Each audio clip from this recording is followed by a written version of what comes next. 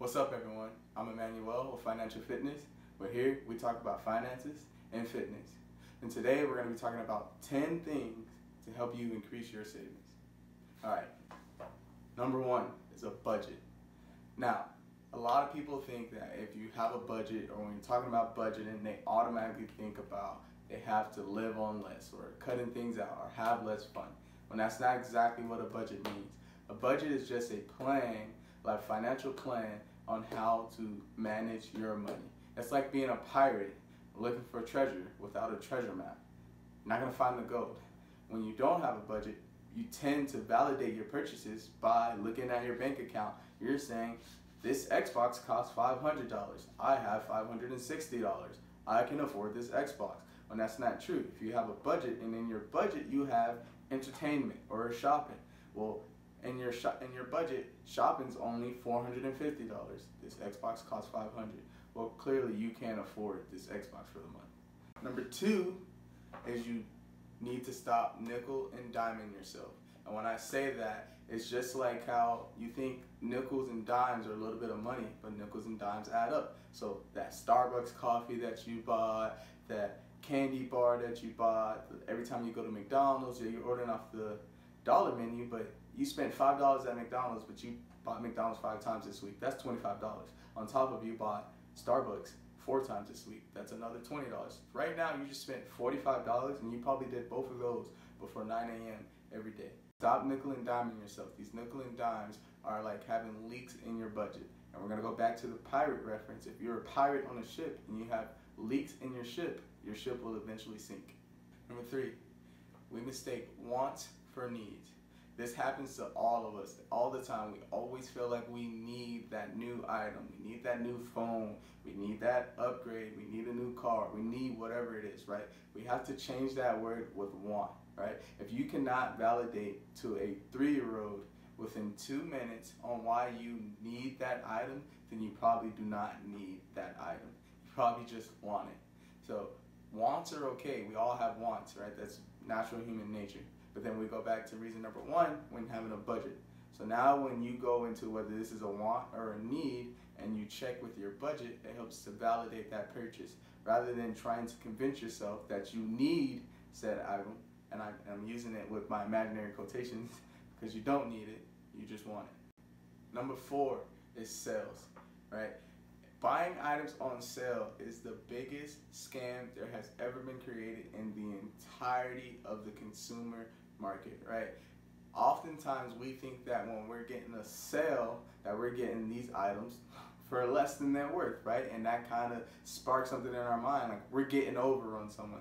When in reality, the person selling the item to you is actually getting over on you, because a lot of times in these sales, you may often spend more money than you originally intended to spend because, hey, I'm getting it for less. Look at all the value I'm getting, right? I'm getting over. When that's not true.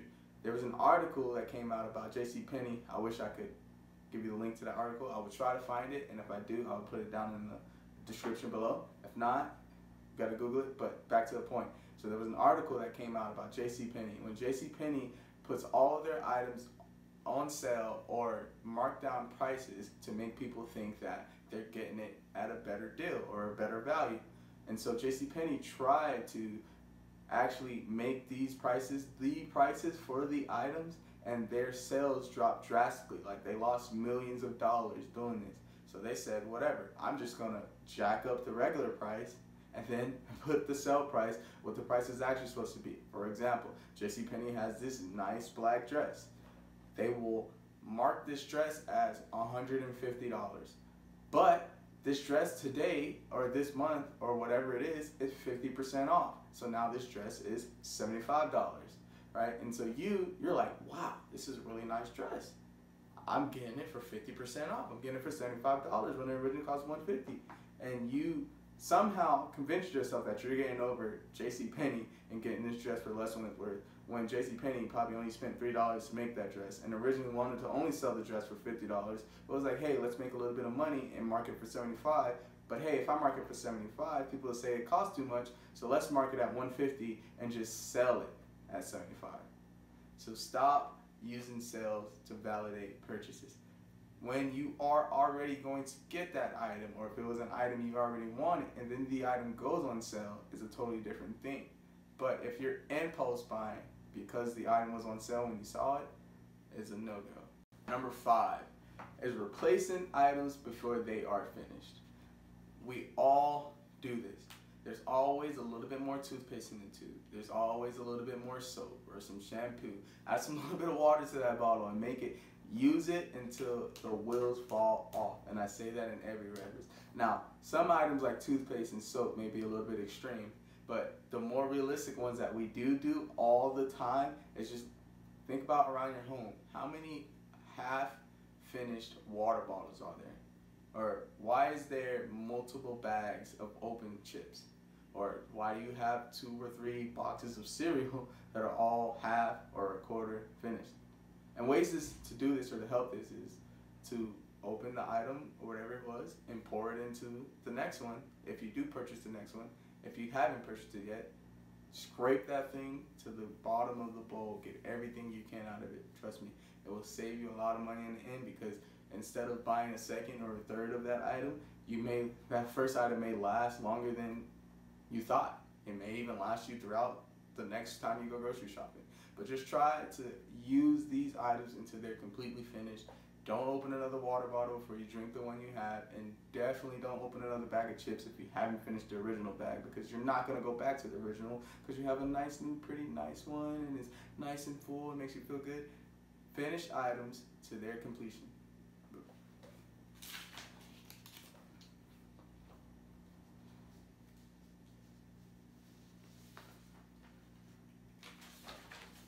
So, number 6. Now, I'm going to start this one off with a question rather than a statement, but how often is money the answer to a said problem? And I'm not talking about, oh, you don't have enough money to live. I'm talking about you stubbed your toe. Is money going to help you fixing stubbing your toe? Is it going to make your toe feel better? Now, I know there's going to be jokesters out there that says, yeah, I would feel a lot better if I had $1,000 every time I stubbed my toe.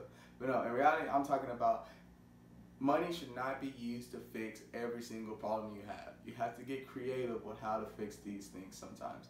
Just because, let's just say there was a leak on your sink, you don't always need to just jump to spend money to bring the plumber out there to see if he can fix it. Maybe just look under there and see if you just needed to turn something. Well, if you're not a plumber, you don't know anything about it, ask a friend first. See if somebody else knows. Maybe YouTube it, see how hard it is. And you can do this with anything, right? Oh, you ripped your shirt. Don't automatically just go buy a new shirt. How big is the hole in the shirt? Can you sew? Can your mom sew? Can your friend sew? Can you patch it? Can you cut the shirt and make it a crop top? You know what I'm saying? Ripped jeans. I love to turn my old pair of jeans into ripped jeans. That's the greatest thing ever invented. I learned it from a YouTuber who did fashion, and it was just like, man, like it blew my mind how much sense that makes. I buy ripped jeans anyway. So why not use my old jeans that got ripped and turn them into ripped jeans? And repurpose items. That's another one. Just anything you can repurpose. Just because you're not using it for its original purpose in the beginning, see what else it's useful for before you go and buy something to fix a problem, right? You might already have the problem at home to fix it. Number 6. Now, I'm going to start this one off with a question rather than a statement, but how often is money the answer to a said problem? And I'm not talking about, oh, you don't have enough money to live. I'm talking about you stubbed your toe. Is money going to help you fixing stubbing your toe? Is it going to make your toe feel better? Now, I know there's going to be jokesters out there that says, yeah, I would feel a lot better if I had $1,000 every time I stubbed my toe. But no, in reality, I'm talking about money should not be used to fix every single problem you have. You have to get creative with how to fix these things sometimes. Just because, let's just say there was a leak on your sink, you don't always need to just jump to spend money to bring the plumber out there to see if he can fix it. Maybe just look under there and see if you just needed to turn something. Well, if you're not a plumber, you don't know anything about it, ask a friend first. See if somebody else knows. Maybe YouTube it, see how hard it is. And you can do this with anything, right? Oh, you ripped your shirt. Don't automatically just go buy a new shirt. How big is the hole in the shirt? Can you sew? Can your mom sew? Can your friend sew? Can you patch it? Can you cut the shirt and make it a crop top? You know what I'm saying? Ripped jeans. I love to turn my old pair of jeans into ripped jeans. That's the greatest thing ever invented. I learned it from a YouTuber who did fashion, and it was just like, man, like it blew my mind how much sense that makes. I buy ripped jeans anyway, so why not use my old jeans that got ripped and turn them into ripped jeans? And repurpose items. That's another one. Anything you can repurpose. Just because you're not using it for its original purpose in the beginning, see what else it's useful for before you go and buy something to fix a problem, right? You might already have the problem at home to fix it. Number 7, paying the minimum on your credit cards or your consumer debt.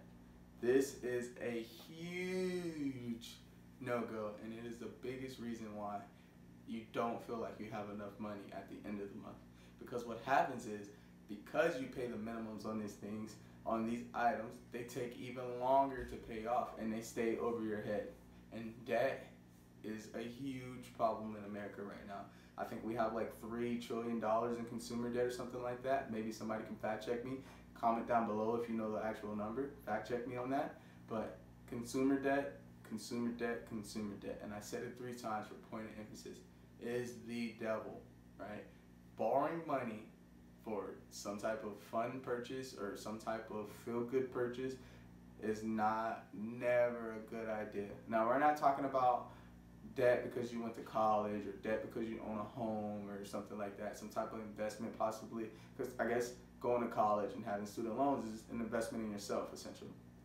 Still want to pay those off, but credit cards, the debt you owe to the furniture store, that car note, all of those things are not necessary. And it was a lie that was told to you since you were young that if you get good credit, you can have the things that you want. No. If you save money, then you can buy the things that you want. Do not use other people's money to buy things that you want. We don't use other people's money to buy what you want. So pay those things off, right? Dave Ramsey has the snowball method. It's paying the smallest debt while paying all the minimums for the rest. Put extra money towards the smallest debt and then roll that into each debt until you pay it all off. That's a good method. I'm going to have a video released later on how to pay off debt and why to get out of debt. But for now, stop paying the minimums on everything. Target a loan, target a credit card, and get rid of it. Pay it off. Number 8, pay yourself first. Pay yourself first. That is important, right? And when I say that, I mean save some money and do it first. Paying yourself should be the first bill that you pay every single month, every single pay period, every single week, every time you get $1. Every time you get $1, 10 cents should go to a savings account and it should be automatic. And that savings account needs to be something that you do not look at every day, that you cannot see, and that you cannot access to within a second, right? Because the worst thing ever is to save for 6 months just to see something you like and then to go grab all that money you just saved for 6 months just to get that purchase. No, we've already talked about living in our budget, not buying things because it's a want every time we want it, not buying things because they're on sale, but not validating purchases saying that you need them rather than you want them. So if you do those things, you should not have to touch your savings account. So 10%, right? That's what the Greater Financial Universe says. 10% of every dollar you make should go to a savings account and you should not look at it. We will, on this channel, be making a video later on what to do with that 10% that you are saving. But for now, we're going to take the baby step and we're going to save that 10%.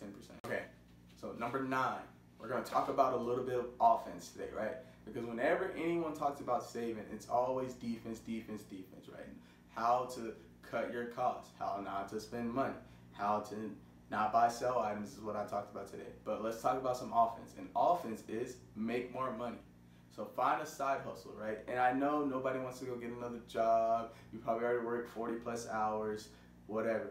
Find a way that you can maybe find something you're good at, find something you like, find a hobby, and see how you can monetize it. Sell things around the house. See if you can get maybe a couple extra hours of overtime. Whatever it is, making more money will always increase your savings power because you can't save $1,000 if you don't make $1,000, right? And yes, you can do it over time, but you get the point that I'm trying to make. So offense, that is totally a part of saving. Find a way to side hustle. Number 10, and I saved it for last for a reason because this may be the most important way to increase your savings, and it is delaying gratification. Anytime you want to purchase something, give yourself 24 to 48 hours to think over whether it needs to be purchased. And when I'm talking about purchasing things, I'm not talking about little small items. I get it. You may need to run to the store to get something. I'm talking about large purchases, $40 to $50 or more, right?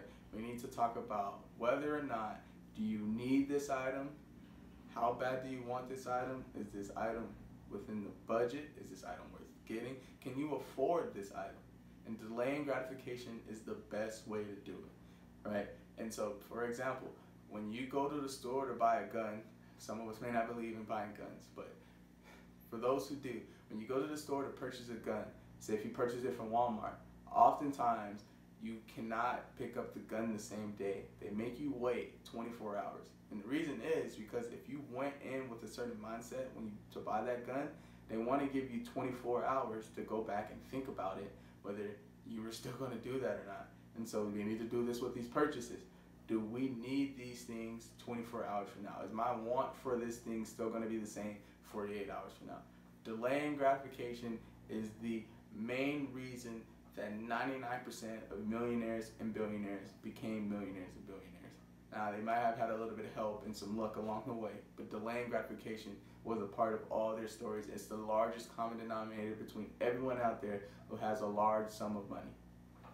And as a tradition that I'm getting started on this channel, for a bonus for making it to the end of this video, I'm going to give you either a quote or some food for thought.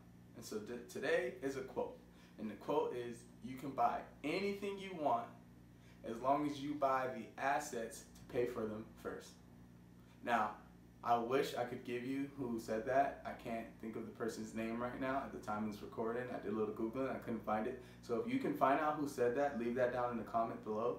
Also, if you don't really understand or can't really interpret what that means, comment down what you think it means below. I will like the best ones, and I will, after 100 likes on this video, comment down exactly what that means and put it in layman's terms.